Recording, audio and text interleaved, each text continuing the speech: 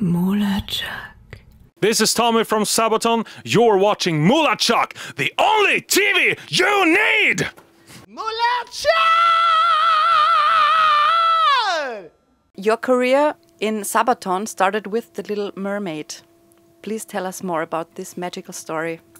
So yeah, I was at this party with with Sabaton back in 2010, and we were, you know, after seeing them live, and we were partying, and there was a piano there. So Joachim was started to play some songs, and he played and it's like, hey, I know that one on piano. So I played it one octave higher, and we started to play some Disney songs together. Mostly that one we played over and over. So now I get the connection. That's amazing. So that's how it started, and that's how we kind of got to know each other. Like, hey, you got great taste in music. You can play the piano. Yeah, well, so do you, and so on. So we stayed in touch after that. What happened that you finally got into the band and joined them to play in the world? Well, back in 2012, they were changing members, and they came to think of me because they knew who I was, and we've been to the party together, so we played the song, and they seen me perform on TV and Swedish television, and heard my band. So I was like, well, this guy maybe could fit. He's good on stage. He can play. He can sing. So they called me in 2012. I had a meeting with Per and Joachim. Unfortunately, it wasn't the right timing for me. I had some other stuff that I wanted to, try to work out, other bands and stuff. So I declined their kind offer. Goodness. Yeah. That's a bold move.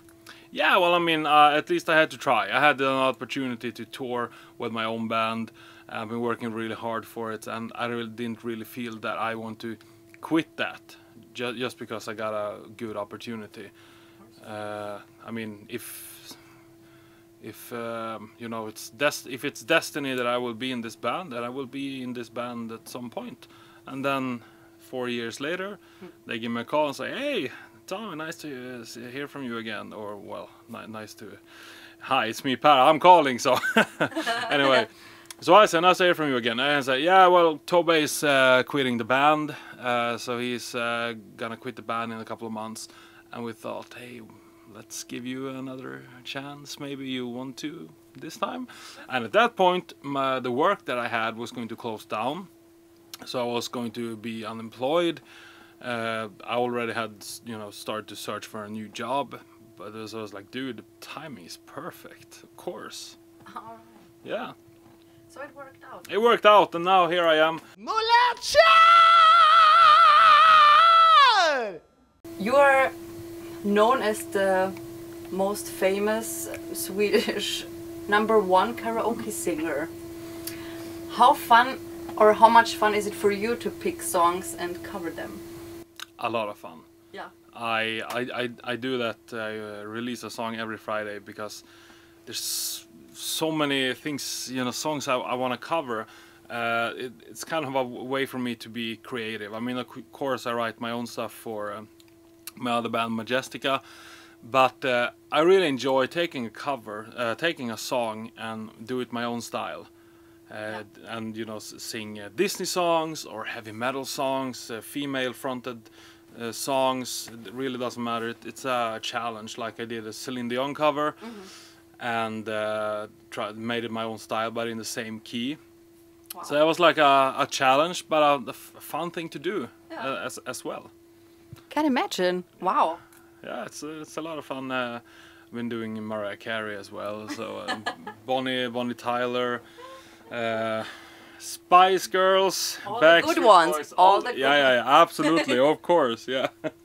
And of course some Iron Maiden, a lot of Gary Moore songs, and it's like I even tried a Taylor Swift song. Okay, which one? Anti-Hero. Yeah.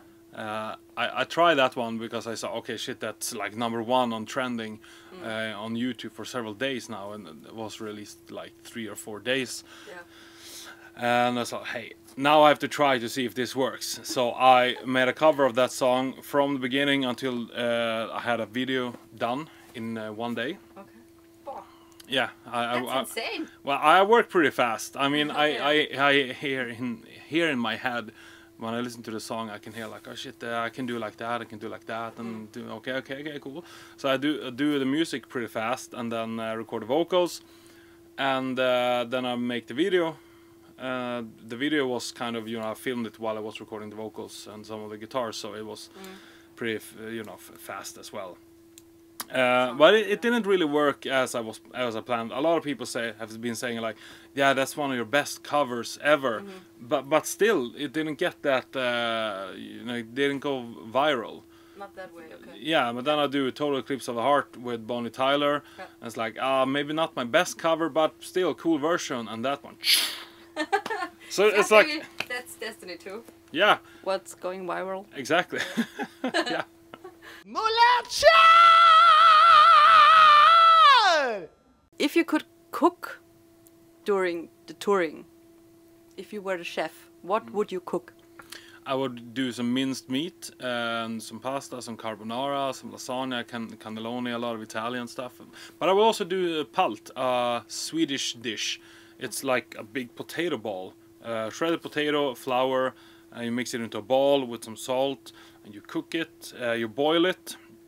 Take the balls, put it in a boiling water for like 40 minutes, and then you add some bacon to it and some melted butter, and it's so good. But I would do I would do some pastry as well. You know, bake some cakes and you know, cookies and stuff like that. I really like to bake. It's yeah. So I do that a lot at home. What's your favorite baking stuff? I like to do cakes. Cakes? Yeah, I like decorating them and really? Stuff like that. Yeah. A kind of art as well. Yeah. Yeah. Yeah. Okay. Yeah, I do that. Nothing that I've shared or anything on social media. It's like I don't feel like I want to do that for everyone to see. It's a private passion. Yeah, I mean, it's like I did one of the cake I'm most happy about is a cake that I did for my girlfriend on Valentine's Day. It's with heart shaped with a lot of yeah, it was a piece of art. Yeah, I think, but I just took a picture to save it, but I would never post it because it's I don't know what to say really. I mean, of course I don't mind people knowing that I can do that stuff too as well, but some things I really wanna, you know, I don't want to show everything I can do. I think it's important. Yeah, you have the right to some privacy, and unfortunately in this business, it's like sometimes you have to fight to get your some privacy. Yeah, exactly. Yeah, I mean, I've seen people. One person even contacted me saying that she got ripped off. She paid 700 euros to get a copy of my passport and my bank account number, and she came to me saying that she was fooled, tricked, because it's not your passport that I got in the mail. This is a fake one. Holy shit. Yeah, of course it is, and you paid 700 euros for that. It's like, dude, am I allowed to have any privacy at all? Do you have to know everything about me? It's horrible. Yeah. Really. Yeah, it's weird. MULATSCHAG! If you can choose one of the following dudes, I say dudes now, sorry. Dude, okay. And you can talk one day about guitars, whom would you choose? Joe Bonamassa, Kai Hansen, or Carl Gustaf of Sweden? Carl Gustaf of Sweden? Yes. You mean the king? Exactly. To talk guitars to? I don't know. That's a hard one, because Joe Bonamassa, he's that kind of guy that if I would say something about a guitar, he knows 10 things more about whatever I say. Kai Hansen, I don't really have this impression that he is a big guitar collector. The King of Sweden, I would go with Kai Hansen. Definitely okay. Kai Hansen. Yes, of course. So why? Because I mean, he's the father of power metal, my favorite kind of music. And to talk guitars with him, seems like a good idea, because he, I mean, of course, I believe that he knows a lot about guitars, but I think compared to Joe Bonamassa, who is a real guitar nerd in a positive way, of course, I feel that I could have a more of a normal conversation with Kai Hansen. Yeah, I don't know, maybe because we play the same kind of music, so we have some more in common there. MULATSCHAG! When you joined Sabaton, you directly gave up your apartment because of heavy touring. Yes, yes, that is true. I put all my stuff in a storage. I still have it actually, and some of the stuff I kept with my family, like things that I really don't want to be stolen, or fragile stuff. I still keep with my family in my hometown, and I was without an apartment for almost a year. Because it was so much touring and the rent was, you know, 500 euros a month. I would never be home, and it just felt like I would waste money. So why pay 500 euros just to have a place where I keep my stuff, when I can pay 50 euros a month to have it, the place, the stuff all there. And then it's like, we have 1 week off. Okay, how about I stay in Stockholm that week and visit some friends there, go away for another 4 weeks, and then there's Christmas, I go visit my mom, and then I go visit my dad, and then we start a 2.5 month tour, and then I, you know, spend some time with some friends every here and there, and then 1 week later we go to America, and then I visit some more friends before we started the festival summer, and then I got myself an apartment in Falun in Sweden. So almost a year without, you know. And then of course my mom took care of my mail. Yeah, okay. So I got all my mail sent there, so she could, you know, bills and stuff like that. Quite incredible to imagine. So. Yeah, I mean, I saved a lot of money, Yeah, of course. Of course. And makes sense. yeah. And since I wasn't away, since I wasn't home so much during that time, we only had like a week off, and then away for 1.5 months, and then 1 week off, and so on. I felt I can take this time to go and visit friends and family that I don't usually go and see. Sure, sure. Yeah. All right. MULATSCHAG! So a few words to the legacies of Gary Moore and Randy. Randy Rhoads. You know what I mean. Yeah. Please, just a few words. A few words about Gary Moore and Randy Rhoads. Well, Gary Moore, I mean, if it wasn't for him, I would probably not play guitar. I don't know. But when I saw him playing, then at the age of 9, I felt, okay, this is what I'm gonna do. 9? Yes. Okay. And I had the same goal ever since. It's like, I want to become a rock star guitar player. I want to be able to play guitar like Gary Moore. And that has been my goal since the age of 9. And so to Gary, I want to thank you so much for doing this. I mean, I don't know, he's meant so much to me in my life. It's like he's been a family member almost. At one point, well, I mean, for a couple of years when I was younger, I actually thought my dad was Gary Moore, because they kind of looked the same. When Gary was in his 40s and my dad was in his 40s, they had this same appearance in the face. So they were very similar. So I actually thought it was him. So when he died on 6th of February 2011, I was so devastated. It felt like, you know, like an uncle had died. Yeah. That's how it felt. It was really deep. Yeah, it was very, very sad. But I still play Gary Moore every day, and I'm gonna release another Gary Moore song this coming Friday on YouTube. So yeah. MULATSCHAG. Randy Rhoads. I mean, of course, my first, you know, real electric guitar that I got.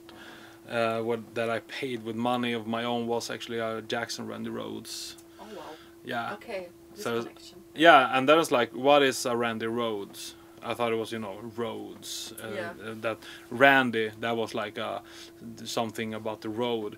But no, it was actually a guy called Randy Rhoads. No idea what that was. So I started to read about him, because back in those days you didn't have Google. If your school had internet, it was like, wow, that's a good school. So I was reading about him in the books and magazines, and I thought it was pretty cool that he played with Ozzy Osbourne and he played Crazy Train. I didn't know that that was him. Well.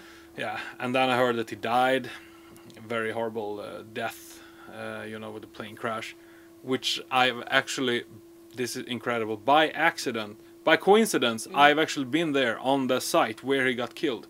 What the hell? Yeah, it was the end of the tour. I was going to visit some friends in Florida, and the bus driver said, well, you know, I have a garage and we're gonna stay there, and that's not so far from Florida. So, well, the place in Florida where I was going. So if you want, you can come with me, sleep in the bus, and then tomorrow morning they can come and pick you up.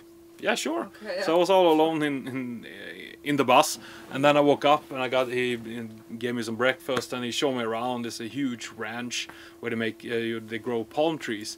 And it's like, yes, and that over there is a building where that millionaire used to live. That house was built by Joe Biden, whatever, blah blah blah. Okay. And that's the place where Randy Rhoads killed. And I was like, dude, wait, what? Randy Rhoads? Yeah. And then we took a small golf cart. We drove there.